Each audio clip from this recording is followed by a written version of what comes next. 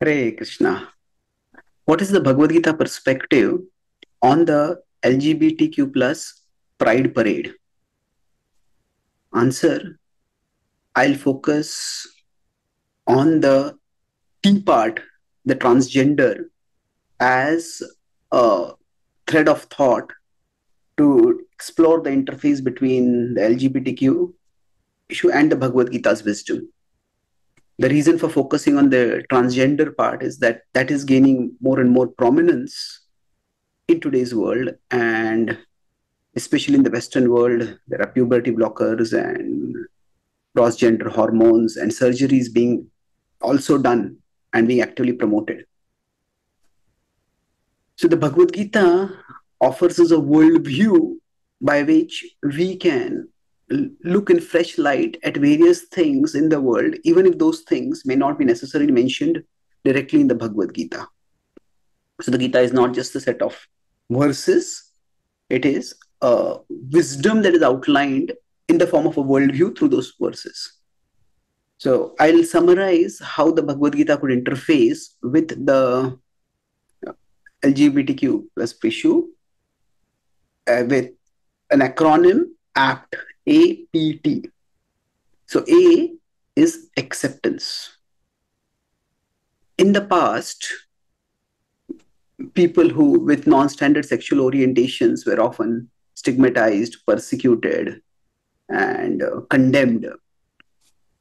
And it is only in the last few decades that they have started coming out and being able to be accepted in society. Now, every living being, just by being a living being, needs and deserves acceptance. Everyone that the Bhagavad Gita explains has an essential core that is spiritual and inviolable.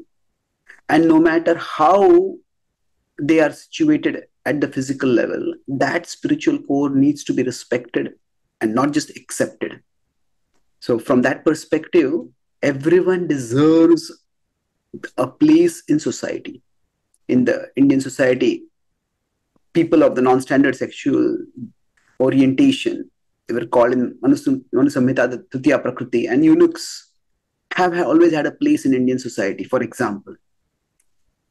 Now, specifically, one of the reasons why people from the transgender orientation or the broad LGBTQ orientations were stigmatized or demonized was because they didn't fit in the religious worldview of mainstream religions in the West.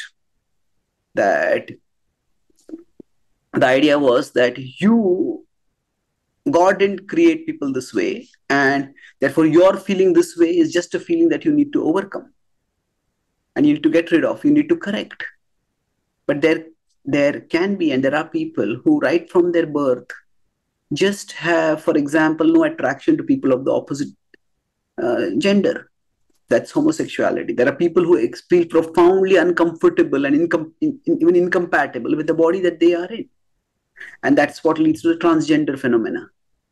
So the Bhagavad Gita explains such phenomena by stating that the place we are right now is not just a result of God's creation, it's also a result of our actions.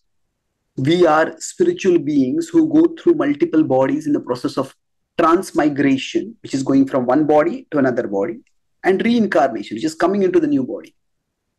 So normally when a person, this is one body, and they go into another body, then generally there is a clean break where the previous body is left behind, especially in terms of conscious memory and conscious functionality. The person leaves the previous body behind and comes to the new body and identifies with that body so that they can function through that body. But in some cases, especially it may be when in cases of sudden or violent death, or in some other exceptional situations, sometimes when the soul goes from one body to another body, it still carries with itself on its psyche, in the mind, certain remnants of the previous body, which significantly alter the functioning in this body. So this could be called as transmigration lag. Just as there can be a jet lag when we suddenly go, say, from America to India, at that time, our body is physically situated in India, but the body's biological clock is still functioning as if we are in America. So similarly, when the transmigration lag occurs, at that time, a soul may not identify with the body that it presently has, but may continue to identify with the body that it previously had in its previous life. And because of that, either it could reflect one's sexual attraction may be different from the body that one is in normally, or it could mean that one doesn't feel comfortable with the body at all. So by giving a philosophical explanation for why such phenomena might occur in terms of the bigger worldview of multiple lifetimes, the Gita's worldview helps us understand that such people are not considered wrong or evil, and they certainly should not be demonized. Everybody gets a particular kind of body and a particular kind of relationship with the body based on their past actions, and everybody has to navigate with the hand that they have been given. And nobody should be discriminated against or persecuted just because they have got a bad hand in this life, or they have got a hand that is unusual or non-standard. So acceptability from philosophical perspective is something which the Bhagavad-Gita offers, and that is apart from the devotional perspective where everyone is always a part of the God and everybody needs to be affirmed for their core spirituality and divinity. That brings me to the second point, that is P, prominence. So the pendulum in the past had gone toward one side of demonization, and as a matter of correction, the pendulum can very easily swing toward the other extreme, that is glamorization. And that is what is happening in some parts of the world, and at least in some segments within the LGBTQ community and its advocacy. At one level, if members of these communities say that, okay, we are just like everyone else and don't dehumanize or demonize us, we are like everyone else except in one area where we are different, and acknowledge that difference, accept that difference, and go on with life, then that's perfectly fine. But sometimes not only is this that we are different, and because society is not structured for our way of living, therefore the entire structure of society needs to be changed. Yeah. So what does this imply? So for example, now if you consider transgender, there is a lot of advocacy for children who experience some amount of discomfort with their body to go through processes for transitioning. Those can involve can involve hormonal treatment where they have cross-sex hormones, that can involve puberty blockers, that can involve also surgeries where certain parts of the body are removed or certain parts of the body are implanted. Now here, this can raise serious concerns. Why? Because from the Bhagavad Gita's perspective, for the soul, any body that it may have is different from its essential core, from the soul. And no matter how good a body might be, there is always a certain level of incompatibility between the spiritual soul and the material body that it occupies and utilizes. So everybody feels a certain level of discomfort or dissatisfaction with their body. Oh, I'm too short, I'm too tall, I'm too fat, I'm too thin, I'm too fair, I'm too dark. And most people learn to live with that discomfort. And the Bhagavad Gita says that we all need to learn tolerance, tam stitikshasva bharata. Why? Because nobody has a perfect situation in the world. The world is a place of dissatisfaction. It is dukkhalaya. Everybody, the condition of bodily embodiment is a condition of dissatisfaction, if not distress. And the way to deal with it is by tolerating. But when, say, for example, transgender becomes very prominent, and when that is presented to, not only presented, but even glamorized to young children, then what may happen is that when they are feeling uncomfortable with their bodies, then they may start thinking that maybe the solution for my discomfort is to change my gender. All children, or many children, go through various phases in their lives where they may cross-dress, they may experiment. Teenage and youth is a process of understanding who we are, discovering who we are, even from a perspective of existing as embodied beings in this world. So during this phase, if just gender transition is promised as a quick fix, then there may be people who may do the transition, and that may not fix the solution because it's just a quick fix. They may have deeper issues to deal with. And many times this involves serious physiological changes which are irreversible and can have severe ramifications. And based on 61 systematic studies being reviewed, the British Journal of Medicine has stated that there is great uncertainty about the results of puberty blockers, cross-gender hormones, and surgeries for young people. And yet, this is being presented as a solution to children who are having any kind of discomfort with the bodies that they have. And to this, especially young girls are vulnerable, because we live in a society where girls are taught that you are just equal to boys in every way. But when they hit puberty, then there's a sudden growth spurt among boys, and there's nothing similar among girls.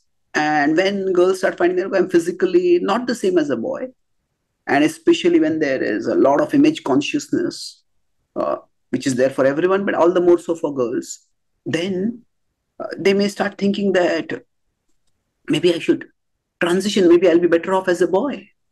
And Abigail Shriver has written a whole book about our lost daughters, that how so many young girls are being allured towards this, induced toward this in unprecedented numbers. And there are cases of people who bitterly regret it. And then if they try to do retransition also later on, it is expensive, it is painful, and it doesn't work. A girl who tries to become a boy and then tries to become a girl again, she may not be able to breastfeed, she may not be able to do many of the normal things that a person is able to do as a part of a meaningful and fulfilling life.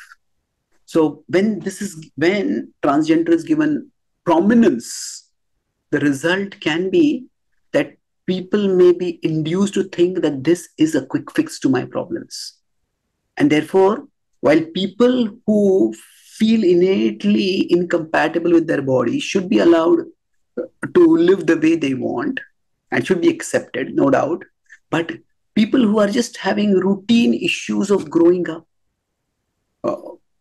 if they are, because of the prominence given to this, they are induced to go through irreversible bodily transformatory procedures that could have serious counterproductive consequences. Normally, society doesn't consider, out of good reason, children to be sufficiently emotionally equipped or neurologically developed enough to make major decisions, life-altering decisions. Children cannot drive, cannot get licensed till they're 16, 17, 18. And yet, these same children are given, it's considered their right to be able to transition. Well, yes, the right of LGBTQ people to be accepted and to function in society, that is an important right. But does that right supersede all other rights, including the right of parents and adults to exercise responsibility in guiding children? Sometimes in schools where LGBT in America and Canada and some other countries where this has been made highly prominent. The LGBTQ and the accepted diversity, inclusivity, equity are very important criteria. There, children are encouraged to transition even without informing their parents.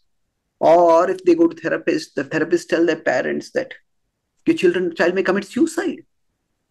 Now, there is no evidence that, no tangible, clear evidence that just because of this not being allowed to that, somebody will end their life, or that being allowed to do this is going to end all their problems. So giving prominence can lead to unforeseen and not only unwholesome but catastrophic consequences for individuals.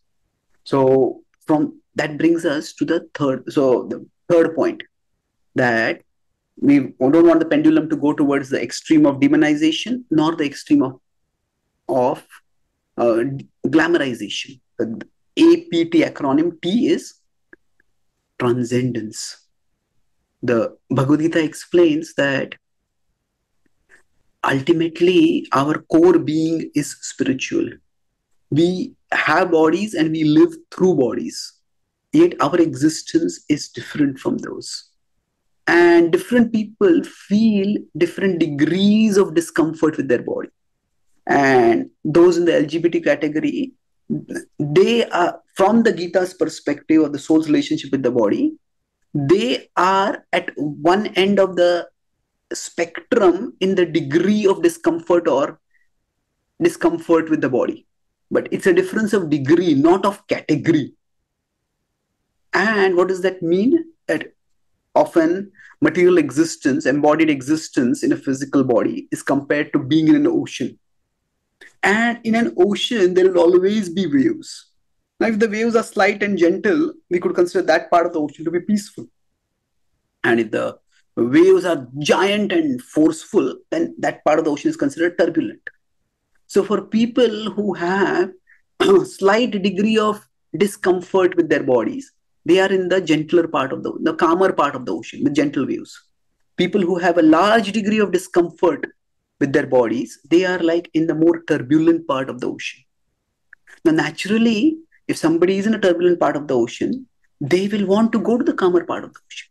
And if they are told you have no right to go there, you have to stay there itself, they will rebel against it. So people from the LGBT community, those who right from birth or who do very innately feel themselves incompatible with their bodies and their body sexual orientation biologically, they can be said to be in a very turbulent part of the ocean. And they shouldn't be forced to stay in that. They need to be allowed to come to a part of the ocean where they will be calmer. At the same time, even the calmer part of the ocean is not going to be calm forever. There also turbulence is going to come. Even people who eat well, who stay fit, who look good, who have a comfortable relationship with their body, relatively speaking, will still have their bodies aging, will still eventually have some disease or the other. So every part of the ocean is prone to turbulence and is going to become turbulent. So while being in the ocean, the main purpose is not to campaign and agitate and fight to get from one part of the ocean to another part of the ocean. It needs to be to get out of the ocean to the solid land, which is the place beyond turbulence. And that solid land is spiritual realization, and realizing our identity as spiritual beings. To the extent we can realize that, to that extent we will actually be fulfilled. We will find our existence being peaceful and meaningful and purposeful. So this, the Bhagavad-Gita says, is the ultimate coming out.